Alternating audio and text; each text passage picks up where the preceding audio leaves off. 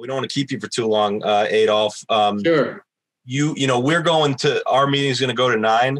Okay. You just let us know when you got to go. Okay. How's that? Fair enough. All right, cool. We'll squeeze as much time out of you as we can. But yeah, we got a few questions that we talked about, and we might not get to all of them. And if we, go down, if we find an interesting path that we want to pursue, then we can, move on to that. But it will be good to get to all these questions so everybody who wrote them is represented, if we can. Let's start with Zach. Okay, yeah. So having just finished Class Notes, which was, I believe, published in like 2000, I'm kind of curious to hear, kind of in your own words, if you've had any kind of perspective changes in the last 20 years. Kind of a lot has happened. Right. If you've had any further reflections on, the same, I know it's kind of a whole collection of things that you wrote in Class Notes, but what's been going on in the last 20 years that you can reflect on?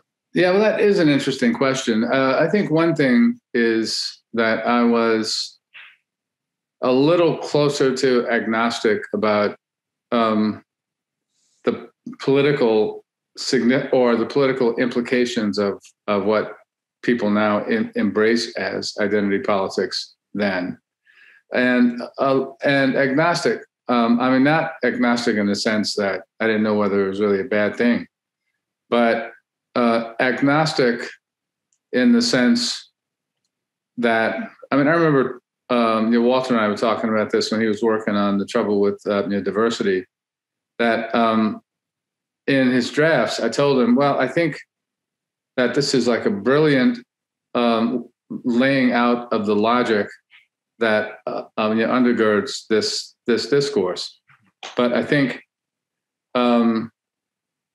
just if only for rhetorical purposes, it might have been more effective to, I wouldn't say soften it, but to make, or to leaven it, I guess, with concessions, acknowledging the ambivalent short-term political impact of these stances, right? So that, for instance, this is an illustration. Like more than once, I'm sure in Class Notes, I say things like, whatever identity politics or race politics may have been 30 or 40 years ago, it's no longer that, and it's increasingly this, right? This class program.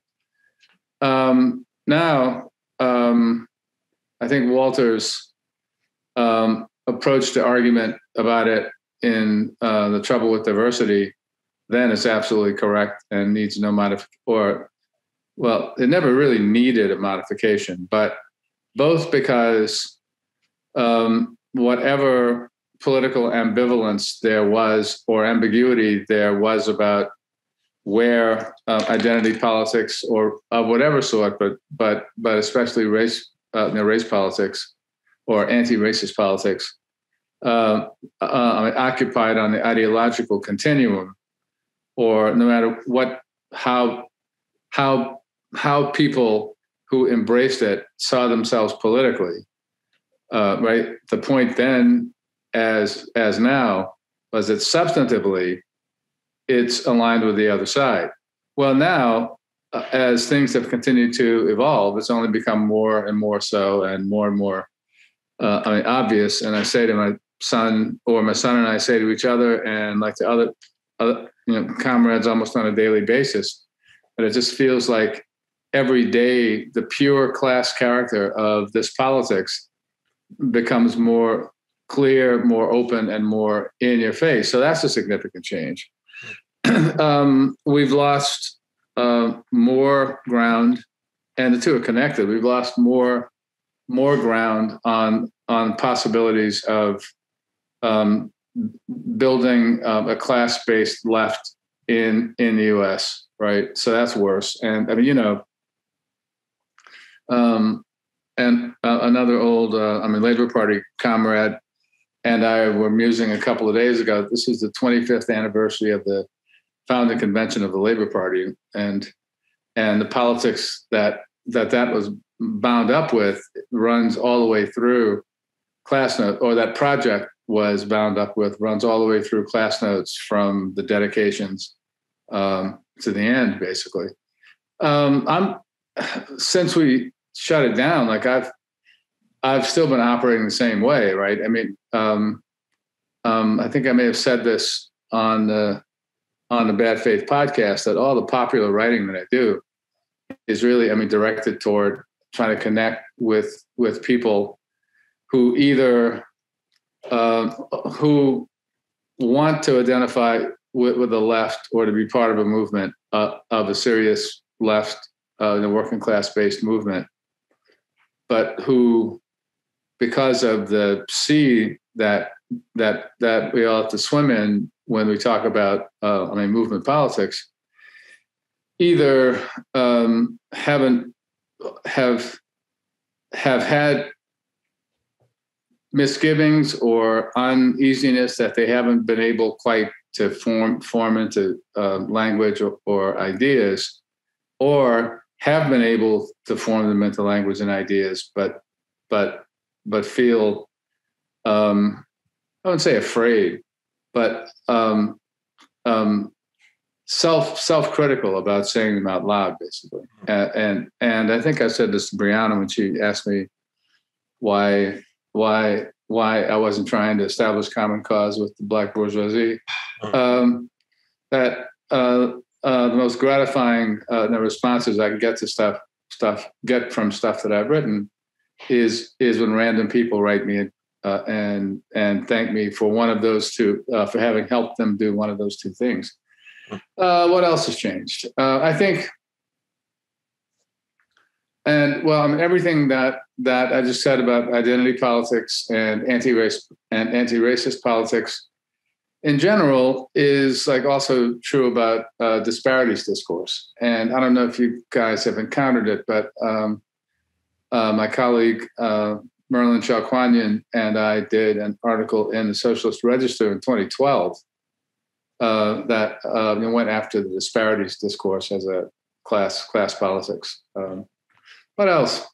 Well, would you say that the policy goals that you illustrate in class notes have remained unchanged? Oh yeah. And I mean, when most of the leadership of the Labor Party were lapsed Catholics, and we've all got this touch of not wanting to boast, basically.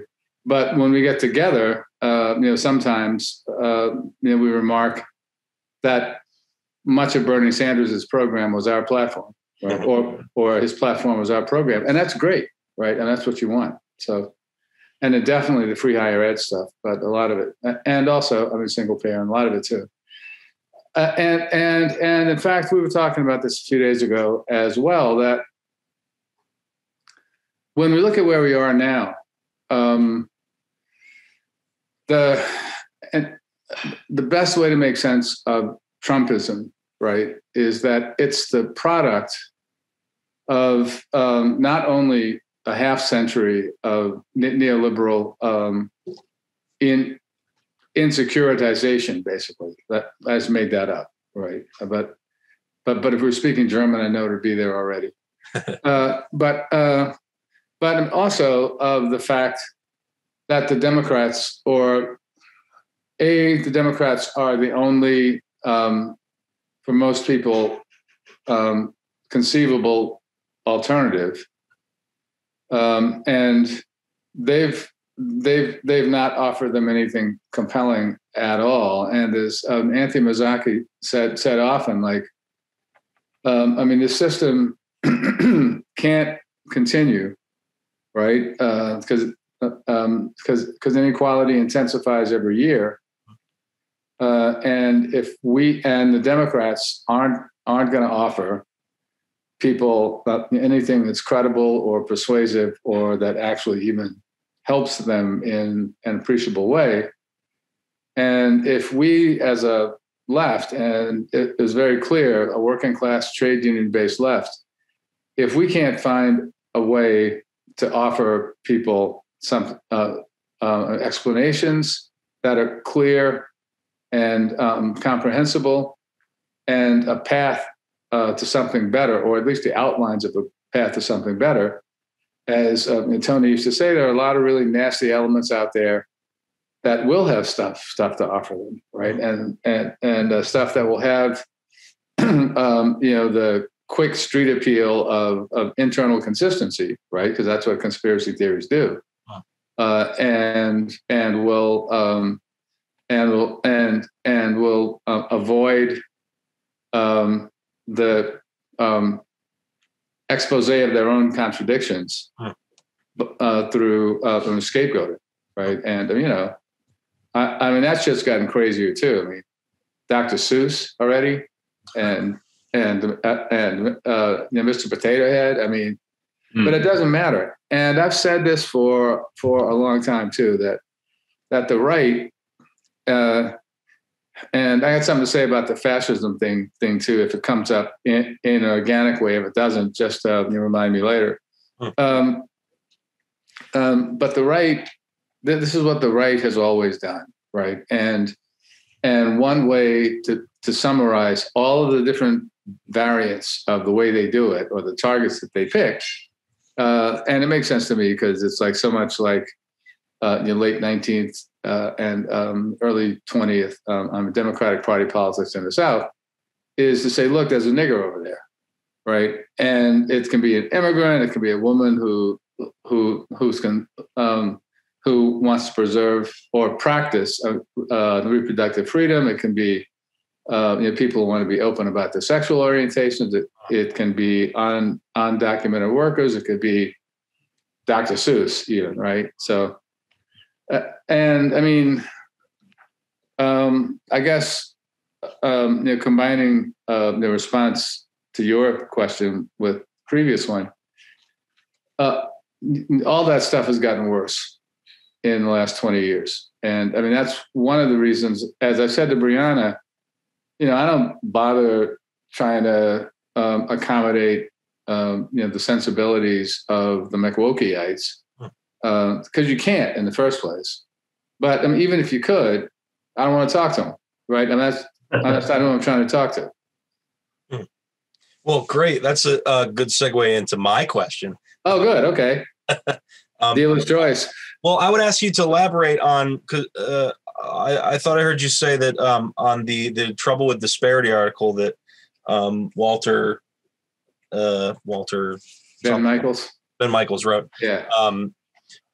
That you had encouraged him to be to make more concessions. Right. Why is that? Well, because at the time, now it's like I was saying the other question. At the time, the naked class character of identity politics was a little more unambiguous, right? I mean, it was, right? I mean, the brilliance of that book is that he goes to the logical core of the politics. Oh, is this different than your essay, The Trouble with Disparity? Oh, wait, I'm lost. The non-site article, The Trouble with Disparity. Oh, yeah. No, I thought that's what you were asking about. Yeah, there's a book and an article with the same name. No, right. His book was The Trouble with Diversity. Oh, gotcha. Right. So between the trouble with diversity and the trouble with disparity, the world had changed enough now that it's no longer reasonable to assume that there are some genuinely left-inclined people out there who buy the anti-racism stuff just if for no other reason than because of fumes from the 60s and 70s, right? That are still in the air. Now, that ambiguity has been resolved, and look, I mean, I think from the perspective of an historical materialist historiography, the way to understand that is that the forces that were impelling in that direction 15 years ago, wow, it is 15 years, have become that much more hegemonic, and cohorts of young people have emerged into adult life thinking that shit is real. Like thinking, for instance, that the purpose of the 13th Amendment was to continue slavery by surreptitious means, right? And all other kind of crazy shit like that, right? And I mean, the incentives have changed. I mean, I think we both have mentioned this in a number of places, but I've lately been referring to the corporate tsunami of anti-racist pieties and anti-racist monies after the George Floyd murder as like the equivalent of our bourgeoisie's Operation Barbarossa, right? Like the German invasion of the Soviet Union, because they just swept across the plains, and I know part of what they were going for is, and I mean, we were working in South Carolina till we couldn't, and we continued working down there remotely, and we're still working down there, right? I mean, even though we haven't been able to get in, or those from outside haven't been able to get into the state, but I've made certain not to lose sight of the fact, and try to encourage other people not to, that when the pandemic began, we were in a position of being able, both to simultaneously act on and celebrate the groundwork that Sanders' campaign did for us, right? Because we had in New Medicare for All, we had an issue that was rooted in communities beyond the campaign, right? And I mean, beyond the primaries. And around the country, there was stuff that we could go back and build on. And I felt that, like, you don't need to have a half dozen guys in a back room with a lot of, cigar smoke plotting together. But there was a collective common sense that emerged among that stratum, that the combination of the pandemic and the Black Lives Matter moment was like a propitious opportunity to try to change, to change the subject. And I'm still hopeful. I mean, the Medicare for All movement isn't going anywhere now, and it's not going anywhere, ironically, partly because Biden won. We are getting stuff out of Biden though, and it's not just chopped liver, it's stuff that's important. So I think for those of us who followed the warrant, that sometimes you just have to clean the damn toilet and vote for the Democrat. I think it's already the votes are already justified now. We'll see what happens as we go down the road. But that makes me feel better than oh, well, good. Well, as everybody knows, I'm a Pollyanna. But I think you answered my question really well. Oh, okay, good. The next one, Sarah. Okay, I'm just going to read my question. Okay, sure. So in light of your assertions about I'm sorry, but what's your postdoc in, just out of curiosity? Condensed matter theory in physics. Okay. Yeah. Good. Yeah. Sorry. No, that's quite all right. So in light of your assertions about the importance of labor organizing detailed in class notes, what specific advice would you give to people like us, people working within this precarious, individuated economy with little to no opportunity to join a union or form one? How do we get involved in the movement for this working class agenda? Yeah, well, no, that's a great question. And I've been getting it a fair amount lately, and I should be getting it a fair amount lately, or period. And it's a really hopeful question because there are a lot of people like that out there.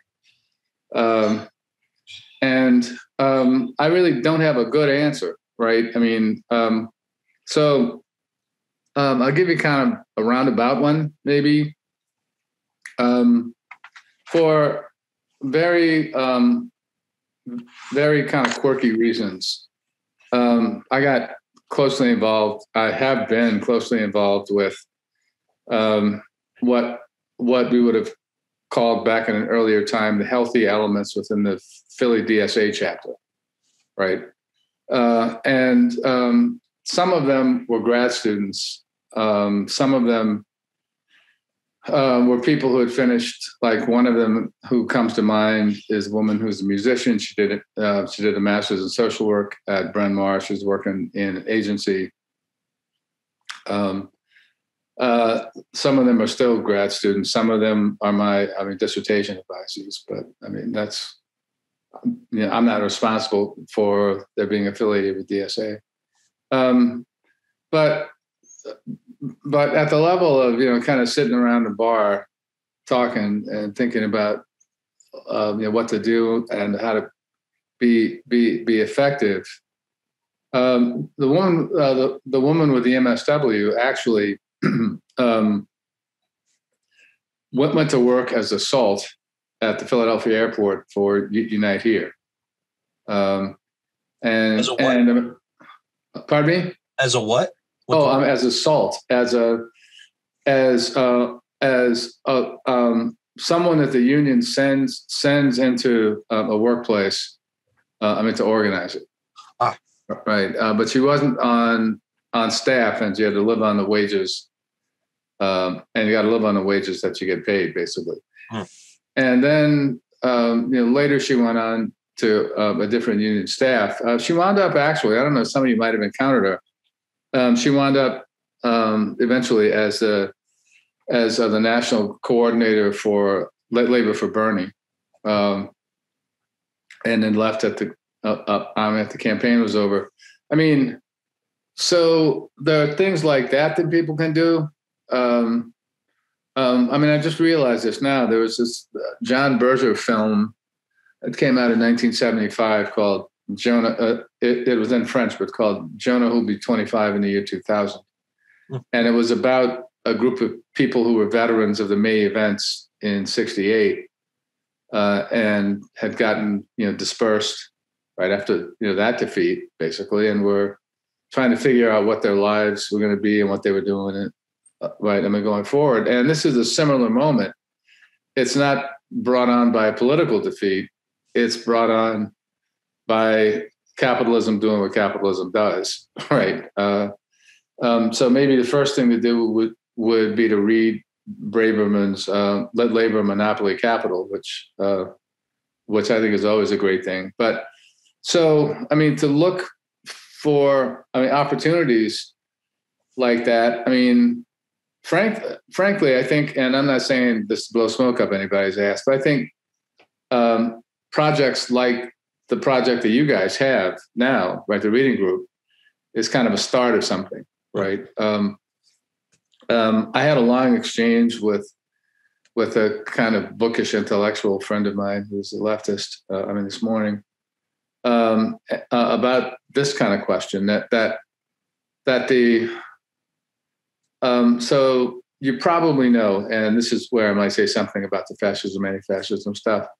You probably know that there's like a bigger or smaller tendency, maybe a couple of them, right? But a smaller epicycle and a bigger tendency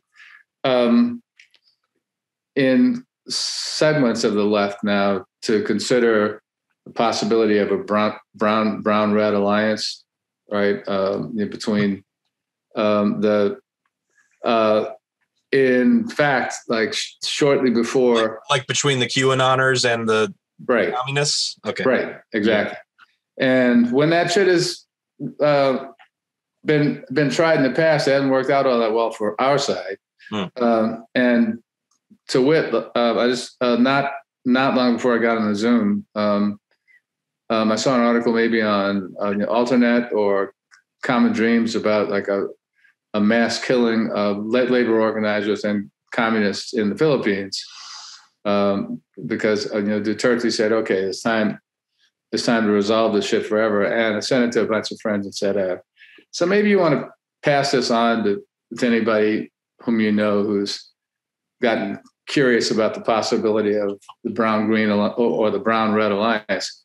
But the real point here is that people are looking for big answers, right? And big answers and immediatist approaches, right?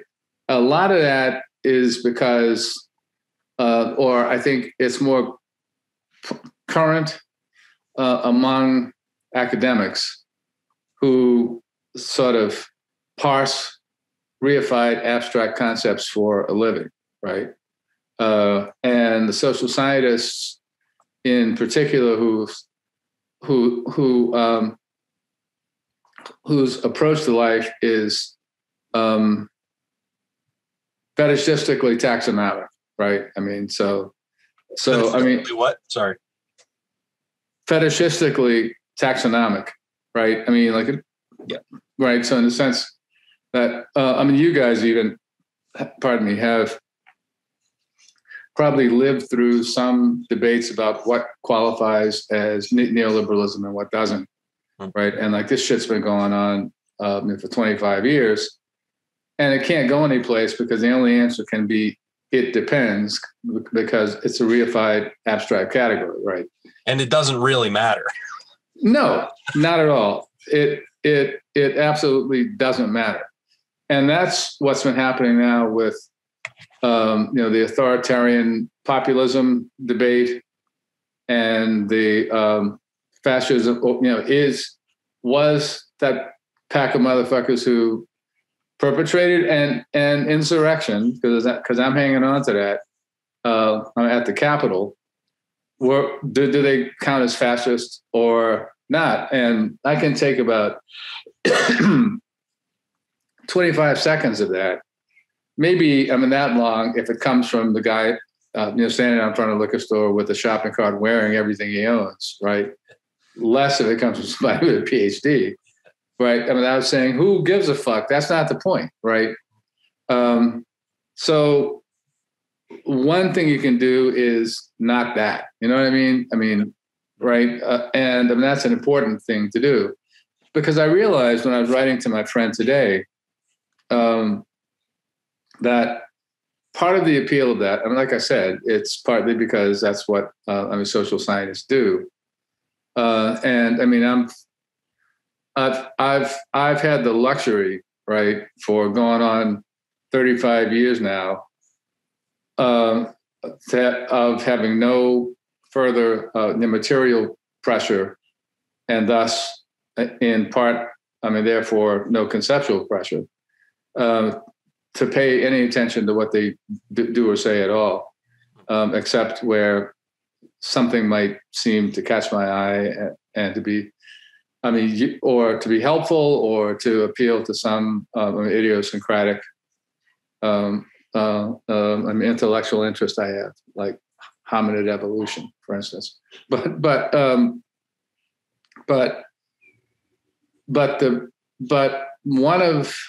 another reason that it appeals, well, it also appeals, that kind of big architectonic debate, right? Of course, appeals to people who went to really fancy colleges, right?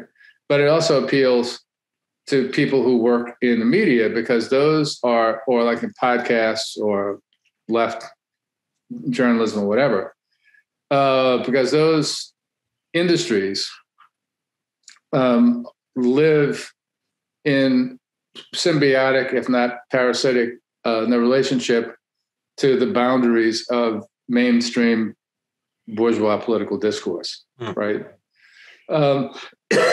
So you can understand that and make allowances for it, right? because I've never told anybody they shouldn't eat. You know what I mean? I mean, sometimes you got to do that. But you also, seems to me, you've got an obligation to be aware what you're doing to eat, right? And it's not that you need to walk around flagellating yourself about it, right? It's just, but you have to know that there are some positions I can't take. There are some stances I can't pursue because I'm constrained by my material circumstances. So it's not like a moral thing, right?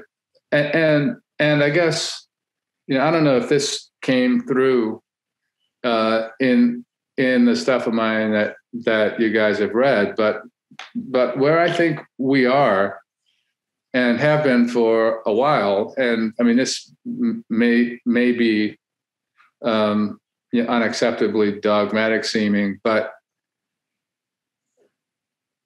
you can't build a movement to transform capitalism without a disciplined ideological party, right? And that's just kind of the way it is. And so Lenin. So read yeah, right, exactly.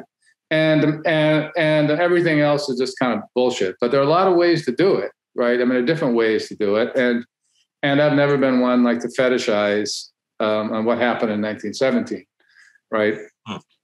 But we need to have something like that. I'm a little more likely to fetishize Gramsci and Lukács, but you don't need to. What about the IWW? Well, see, I think it was a self-limiting project that had a certain kind of power at a particular moment, right? And I mean, interestingly, I mean that moment was before the full consolidation of the national state, right? Right. And I mean that also takes me back for a pirouette, right, on the Capitol insurrection again, because I've been saying to people lately, well, look, yes, it was pathetic and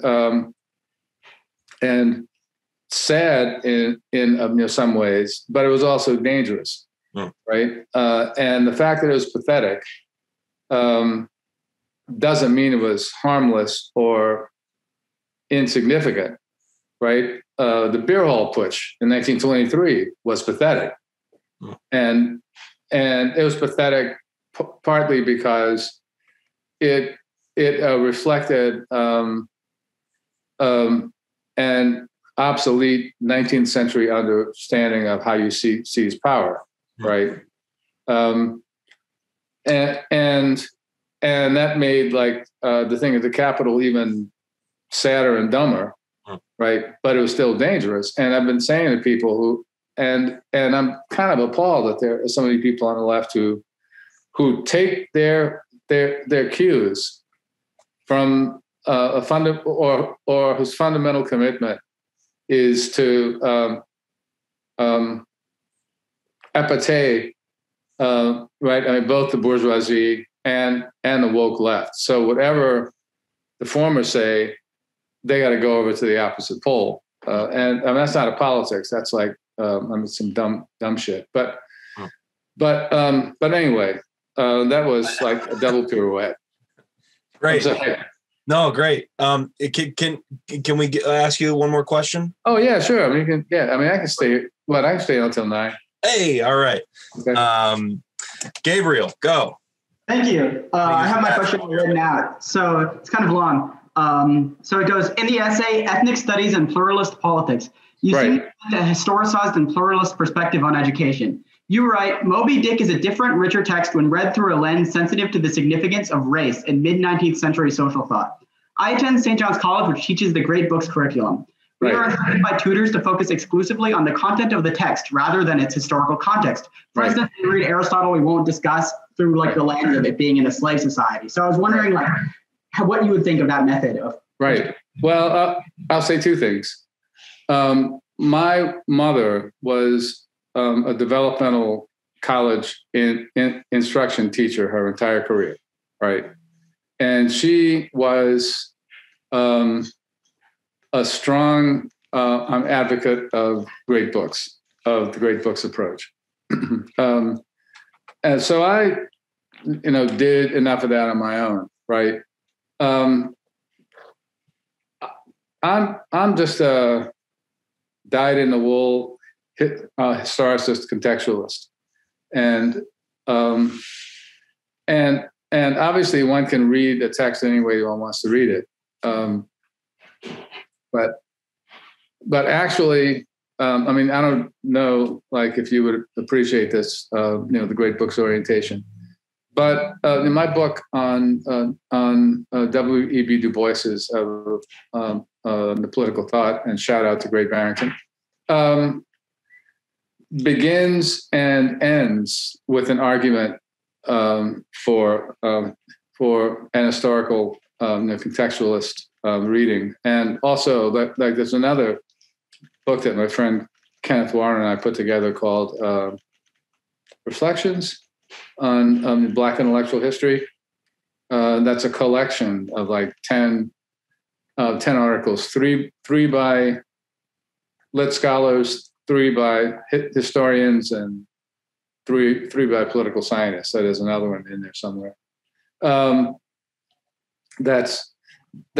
That's actually intended to be a substantive argument for the power of historicist and of the contextualist readings. I mean, where can we find that list? Pardon me? Where can we find that list? Maybe I'm just coming in. I'm sorry. Never mind. Yeah, no. I mean, you can find a book on Amazon, right? Okay. Yeah, I mean, they're both on Amazon. Yeah, I'm not sure about prices, but I tell you what, though, I think. No, yeah, I'm not sure. Like, I thought I might have had a PDF of the Du Bois book, which I would send you. Oh. Well, I'll find out. If I do, I will. And I'll ask, like, when I left Penn, like I left, I'm still advising 5 doctoral students, and maybe I can ask one of them to do a PDF for New and Black. I misunderstood. I thought you were saying that you guys had compiled. No. Books, and I just wanted the list for us. Oh, okay. Sorry. Yeah, sorry about that. Continue what you were saying. Yeah. So, I mean, and I guess I'm just such, kind of old-fashioned 1920s Marxist, that the idea that ideas have meaning outside of a given context just doesn't sit well with my work practice, even. You know what I mean? I mean, it's just yeah. But I recall that question because it made me think of my mother right when the great book stuff. Cool. And by the way, look, I mean, don't get me wrong, like, it can be useful, right? I mean, she found it very useful in teaching conceptual thinking and logic, right? To what are basically remedial college students, right? So it's very helpful. Cool. George. Yeah. Professor, I think I heard mentioned, you mentioned in a podcast you were making some activist work regarding Venezuela or other Latin American country. I'm not quite sure, but my question is, like, in general, just what do you think, like, at this moment of the experiences of the pink tide governments? Mm-hmm. And to contextualize more, like, I've been reading 2 of your essays, one in Class Notes, which is Pimping Poverty, Then and Now. Okay. And the other is... that got me a lot of friends. And the other is Vietnam to Venezuela, U.S. interventionist and the failure of the left. Right. And like, I agree, like, not only like leftists or academics or in the U.S., but also in Latin America in itself, like, they're just moralized, no class right. Analysis, no political, just pure human rights discourse. Right. And like reading your other article about pimping poverty, like made me make a clear like image of how maybe even I can conceptualize like the pink tie experience, like old school poverty pimps versus neoliberal imperialist poverty pimps. Right. That are like supported by the US, like NGOs and grants, and versus like a more organic, because given the constraints of capitalist liberal democracy and so on, there is no organized party in Latin American countries, right? And it's very improbable that it happens soon. Like, even when the basis of like my own party in here in Bolivia, like the MAS, there are bases, right? Yeah, but it's not a cadre. It's not a cadre. Oh, really? Party, right? It's well, it is partly that. It is partly patronage networks, like like you mentioned in the essay of poverty pimping, like it works like that in many ways. Like they just a lot of corruption, which is because there is no, just corruption, old school. Just people who opportunists who take grants from the government and then they just use it for themselves and so on. So just question is like, what do you think of like the experience right now and the current dilemma? Because I agree with you. At this point, it's a zero-sum game. Like I support the MAS for Venezuela because I think like otherwise, like all the experience is going to be lost. So, yeah, no, I hear you. I mean, I'll say one thing, and like this is like expressing a bit of pique, but I always do it because I lived so long with so many segments of even the nominally radical left, right? I mean, not just the church basement people and stuff. And Bernie did this too, casually, disparaging Cuba and Venezuela as dictatorships, right? But even people farther to Bernie's left, or who imagined themselves to be farther to Bernie's left, who did that about Venezuela, both when Chavez was alive and then under Maduro. And I mean, if you understand the balance of class forces in the Venezuelan politics, right, it was clear, right? It was clear from 2004, if not earlier, that the only way that the PSUV could remain in power to try to build anything at all like socialism, or even like the PT, right, to expand, the welfare state, to cover people, to cover everyone who needed to be covered. The only way they could do that was because Chavez had maintained the relationships with buddies of his, like in the army, the cronies, right? And there's some cronyism, right? There's going to be some cronyism because people aren't perfect, and people came up like in the old society and whatever. But even in the new one, there's going to be some kinds of cronyism or something like that. But until the MAS was restored to power, and whatever the new regime in Ecuador looks like it's going to be, the PSUV in Venezuela was the only one of the pink-tide governments that remained in power. And what kept him there was both the cadre organization of the party and the fact that Chavismo had neutralized the military, right? And I mean, there are a lot of, Northern world, leftists, what used to be called first world leftists, who as I'm sure you know, want the more brutally oppressed and exploited people on the periphery of the capitalist world, to take the big hits for them. For instance, Greece, right? Where like all those leftists, were going around and denouncing Tsipras and Syriza because they wouldn't leave the Eurozone, right?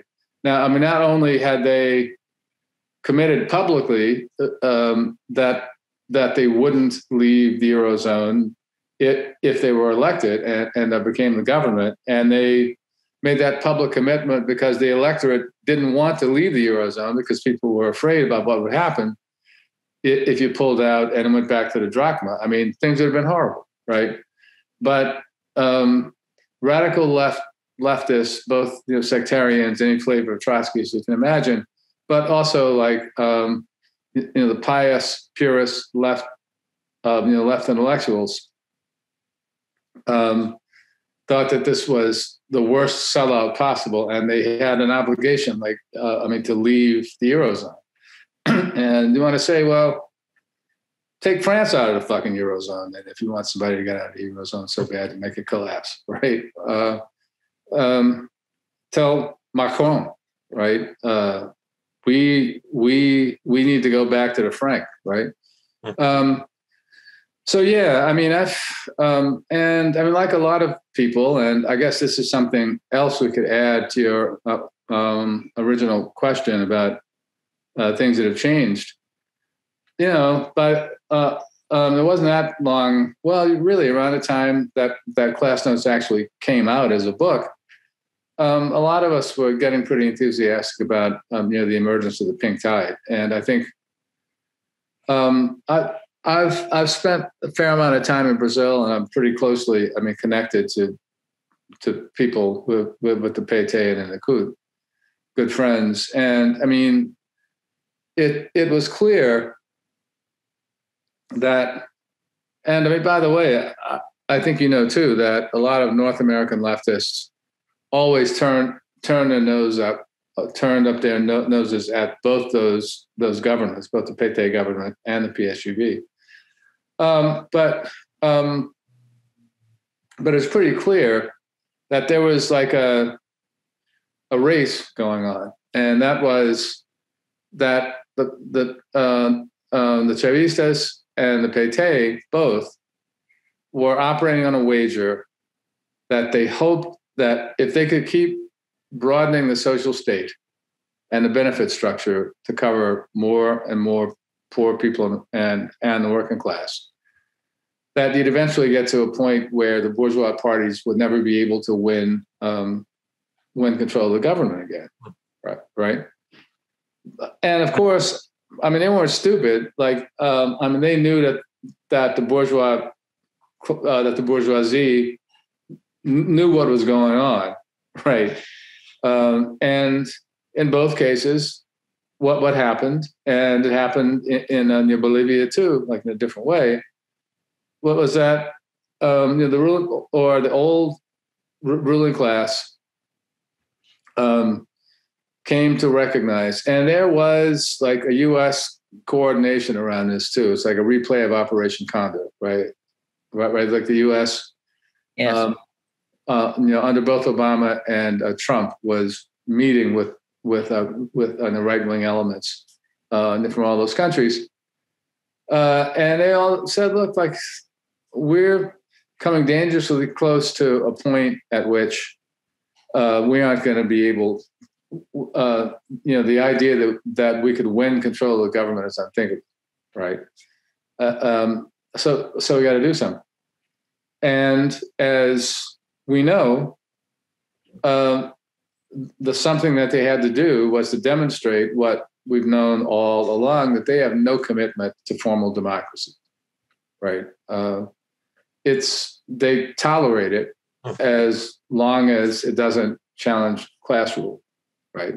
So in every case, like, they've moved against the governments, and in fact, my closest friend in Brazil, who was a trade unionist here too, and I have been talking about a project. Like a few months ago, we were chatting one day, and he said, this cycle of winning social democratic reforms through the electoral realm and gaining enough that the bourgeoisie comes and destroys it all through through a violent coup. I mean, it says this is a cycle that can go on until the sun burns out. Mm-hmm. Right. Yeah. And we've been talking about writing something about that, and it's got to be delicate, right? Because even our allies on the left don't like the sound of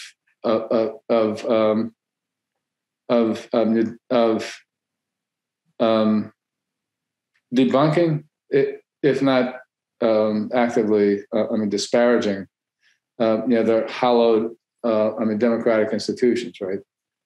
But anyway, but yeah, I'm sorry. Like, did that get to your question?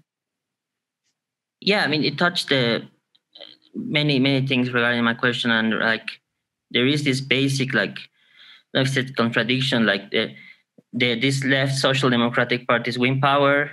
Mm-hmm. They help people come out, like have more money and more, and then they can be more easily swayed to the right. Right. And, yep. And the right power, the Germany. Yep.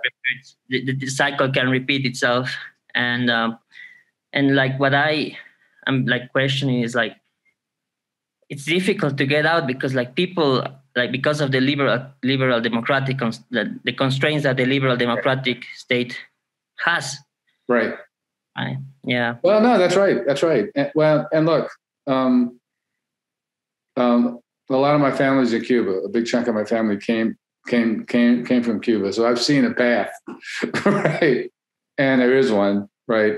But that was under very particular circumstances. Like the route is going to be different. But fact is, and like this is what I meant about the need to be delicate,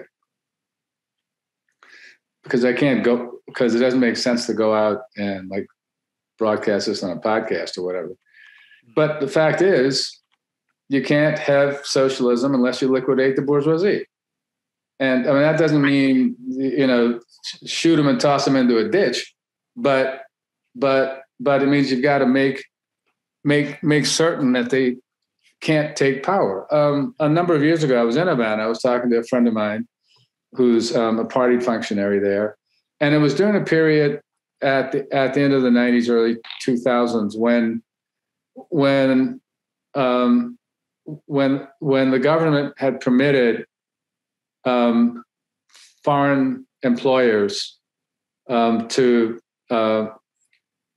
not to pay higher salaries, right? Because, and I don't want to go too much in the weeds here, so I'll try to be quick. But the way that the hiring system went was that the foreign firm that was co-oping with the Cuban government would pay wages to the government in pesos. Oh no, in dollars. The government would pay the workers in pesos. Now, one of the arguments about this, the criticisms about this from outside, was that the government was basically skimming the dollars from the workers, right? And that's certainly, the whole thing was partly a mechanism to acquire foreign exchange. But the government was mainly concerned with putting a lid on the development of economic inequality, right? I mean, you'd let some happen, but that's not what the Cuban party and government's vision of a socialist society is. So they permitted firms to top up the tank, as it were, for the Cuban employees, like a few extra dollars a month. I'm talking about 30 or 40, or a house or a car or something, right? A modest house or a company car. But this population was growing at that point. In fact, 2 of my 3 closest cousins were actually doing that kind of work, right? So I asked my friend, Mendoza, because at that point I think there were 7,000 such workers in the country. There are probably a lot more now. And I asked them, like, if they were concerned, if the government was concerned about the possibility that these people could could congeal as a class and cause problems, right? Politically. And he said, no, I'm absolutely not. Like, he didn't even take a breath first. So I asked, well, how can you be so certain of that? And he said, because they will never be permitted to express themselves politically as a class. So that's a different model of democracy, right? The votes are real. The votes aren't, stooge votes like the Americans say. But just as there's no place for a pedophile party, except maybe some branches of the Republican Party in the U.S., there's no place for a property party, right, or a class-based party in Cuba, right? Yeah. But that's what becomes human rights violations, because the whole human rights thing, I think you at least implied this earlier, is like whenever I hear complaints about human rights someplace, what I think about is the British marching through Africa in the late 19th century to stamp out the slave trade, and oh, by the way, pick up an empire, right? Sorry, like I've gone on again, but as an academic, I have to confess, right? Like, you've got a tendency when somebody asks you what time it is to give them a lecture on how to make a watch. Well, I think that's great. You've given us a lot. We really appreciate your time. And oh, well, no, look, I'm happy to do it. And to be honest, I didn't know anything about this until you wrote me, obviously, but I'm finding this really encouraging to know that there are little cells of people out there like that, because with respect to the actual political struggles that present themselves for us to engage in, there's nothing really on the left, right? There's nothing we can do as a left except tail behind liberals or tail behind worse. And we all do that. We all have to do it to some extent. I'm on the edges of a congressional campaign now. That's what my earlier meeting was. It's a candidate here. It's like Hack 1 versus Hack 2, but Hack 2 has decided that she's at a point in her career where she wants to make her key issue Medicare for all. So trying to help her out. And when I've talked to comrades about it who ask, do you think she'll sell us out? I say, oh yeah, I'm pretty sure. The only question is when and how long it will take. But if we could say, like, if you think about this as like the positional struggle, and again, I'm obviously not opposed to elections. I just don't think that that's the way you build a movement.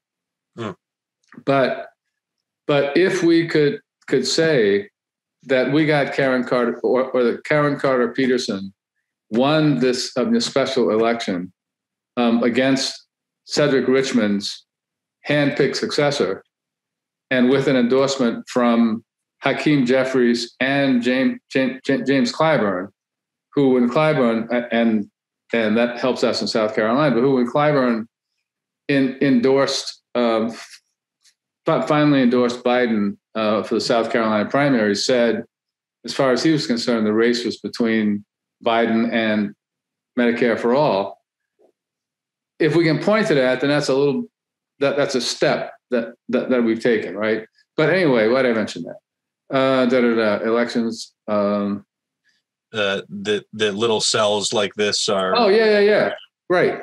No, this is where the movement building work is going to come from, right? Because I've already outed myself as a no party, no movement guy, right? As somebody who's architected multiple parties, it's interesting to say that.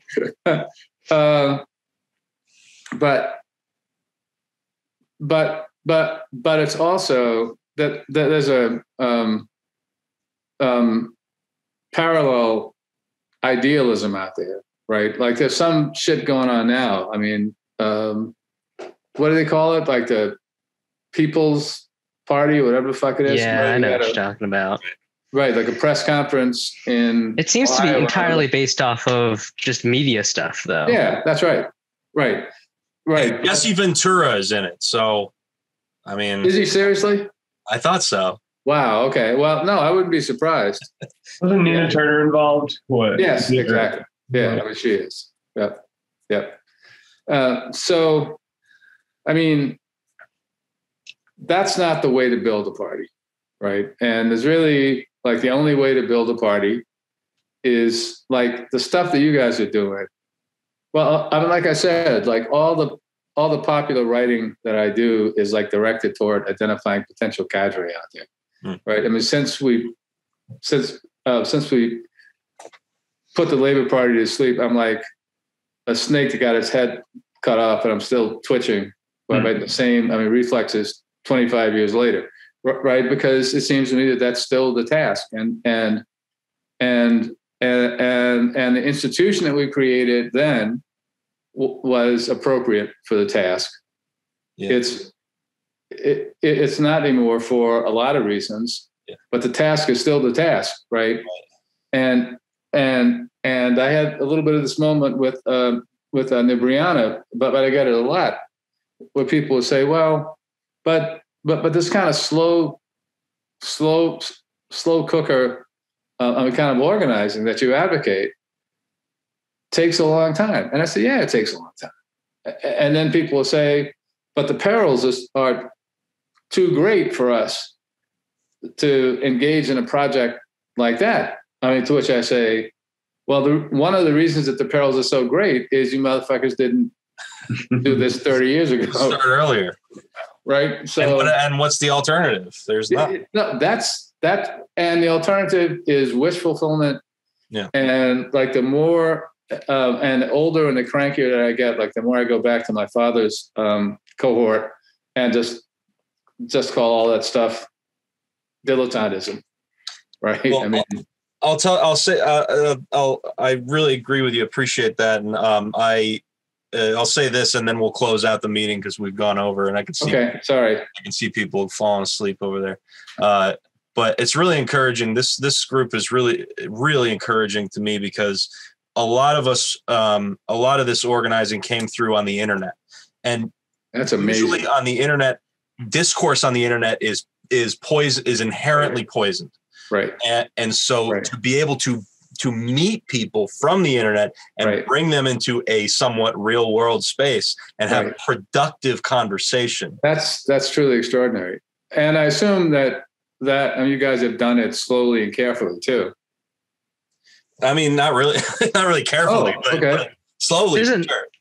There's like a natural process of attrition, which is not necessarily deliberate, but every I would so say often I have to go invite people because we've lost half of our group. Oh yeah. Fall off. Well, I'm going to tell you what's an interesting thing to read too. Jane McAlevy's book, No Shortcuts.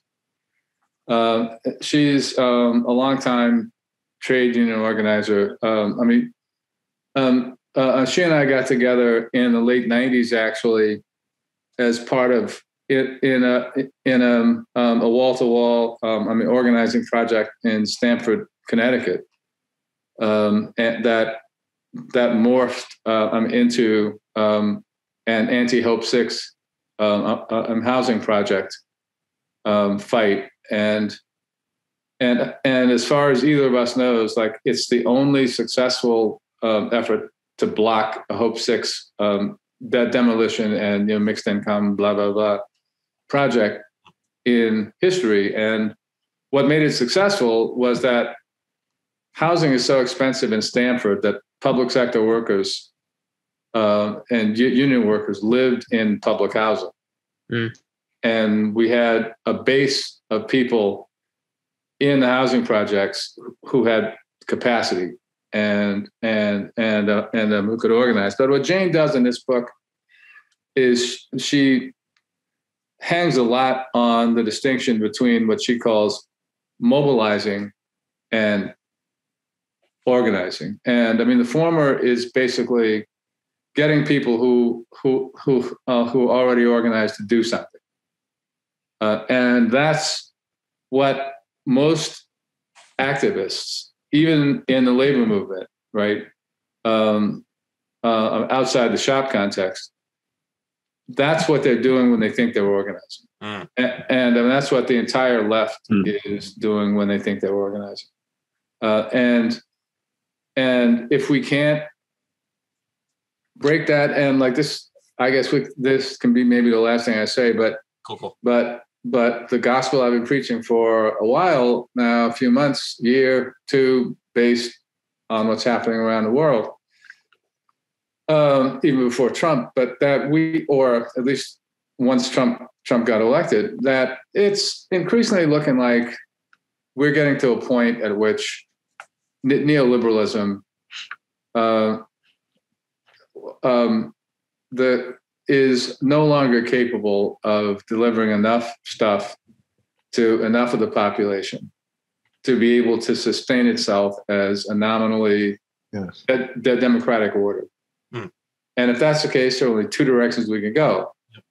And one is authoritarianism, and the other is in some way toward a social democratic vision. And I mean, to that extent, like we at the Deb Jones Douglas Institute now are thinking more and more about the centrality or one of the central problems is after a half century of disparagement of government, people, not only have contempt for the idea of government, but can't imagine even the notion of a public, right? And the public good. And part of our political work has to be trying to rebuild or reanimate, that sense. And I mean, so I'll give you a tease. Walter and I are working on a piece for Nonsite that's also going to be in a little book that we're putting together. The title of which is "There's No Such Thing as Right-Wing Populism." Right? Because what gets called right-wing populism is really what capitalists have been doing since through the social sciences, largely since the end of World War II, which is reinventing class as a notion that has its foundations in culture, not in political economy. So it's a different kind of identity politics. But anyway, great. Well, we usually end with a little thing called reinforcement, where everybody just one at a time names something positive from the meeting to leave it on a positive note. Would you like to join us for that, Adolph? Sure. Okay, great. We'll start with Adam. Thanks again. I want to reinforce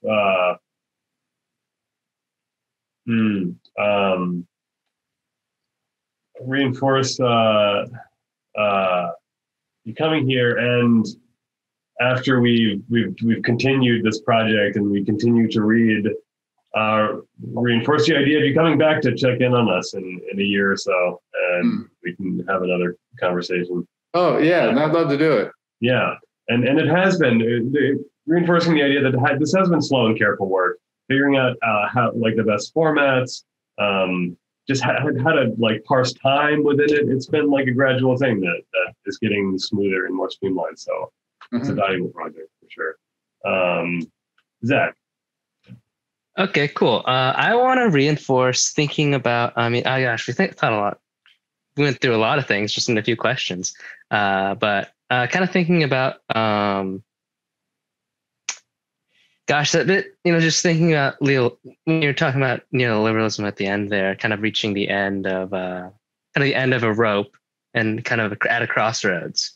I'm going to reinforce more thinking about that, which I have been, but will be doing more of. Gabriel? Thank you. I want to reinforce meeting Adolph Reed, which is fire. Yeah, thank you. Thank you for your input in the discourse. And this really helped me like think about a lot of stuff that I have been thinking about and, put it in greater clarity. So I really appreciate that. Yeah, I'll pass it on to Patrick. I reinforce meeting real people in real places, and having actual conversations and not, whatever arm wrestling matches are happening on Facebook and Twitter. Here. I reinforce real people. Yeah. Sarah. Thanks, Pat. But yeah, there's a lot of really good stuff that we covered. I think maybe the thing that's kind of like really sticking with me right now is this distinction between organizing and mobilization, and sort of learning how to get people to actually do stuff with you. That's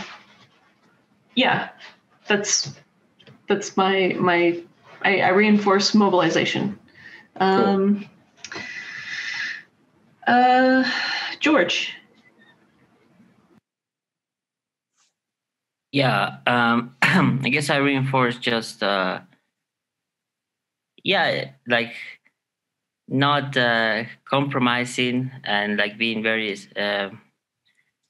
rigorous theoretically, which is like I really enjoyed about class notes. I can. Oh, thank you very much.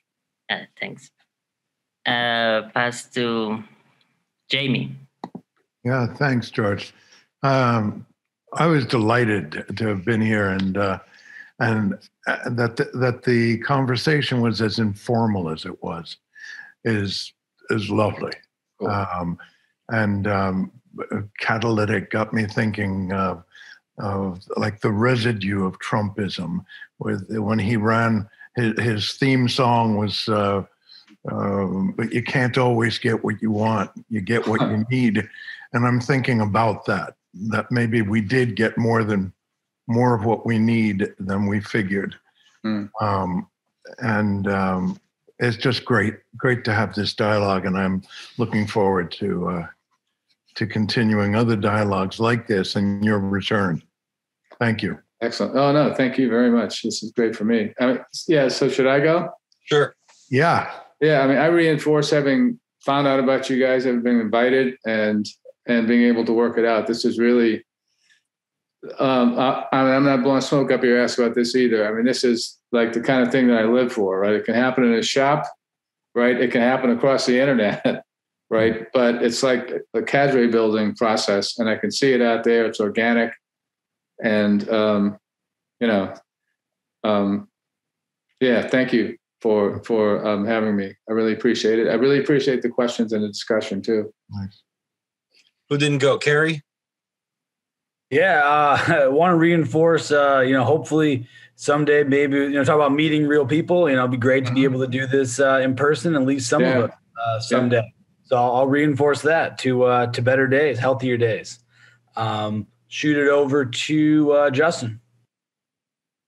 Thanks. I just wanted to reinforce just earlier on in the discussion, Professor Reed said that he didn't have a good answer to the question that was asked of him. And I just want to reinforce that in political organizers to be honest and like in that way, and to be upfront when you don't have an answer to something, because I think that's a good way to like build the organic understanding and what you called cadre building, which is an interesting term. I'd like to look in more. So reinforce all that and pass to Matt.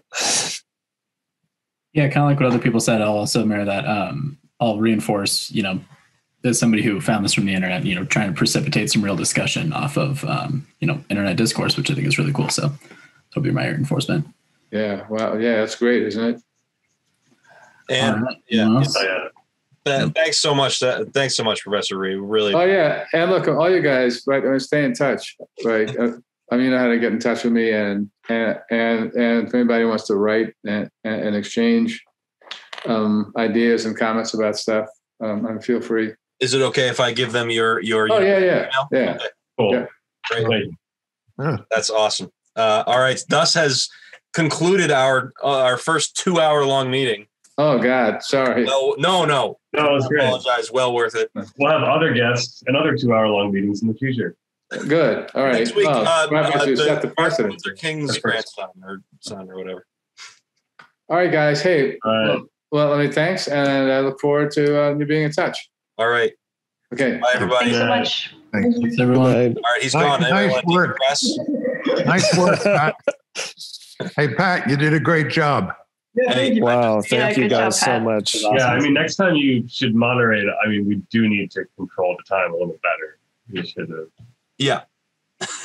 I mean, I'm pretty pleased we got almost a full hour and a half. No, that was amazing. I mean, we got a lot out of it. Yeah. Come on. Yeah, he seemed to be enjoying himself more than when he was on the Bad Faith podcast. Dude, I noticed that too. I was like, he's digging this more than any person, like, his podcast host. I proposed in a previous meeting that we open with a fake trap question just to freak him out, but I didn't want to scare him away. How long have you been a class reductionist? Yeah. Yeah, something that'll make him groan and like, oh, this is what this is. Just like the most insufferable lib question. I wanted to ask him, how many times on average does it take for you to spell bourgeoisie correct? Bourgeoisie. Yeah, that was pretty awesome. Great job, you guys. Great. We got good questions, and I think, I don't know, I felt really gratified. I thought you kept it moving really, really well. You did great, Pat. Thank you. Good. That was awesome. Thank you. Good. Yeah, thanks for putting it together. All right.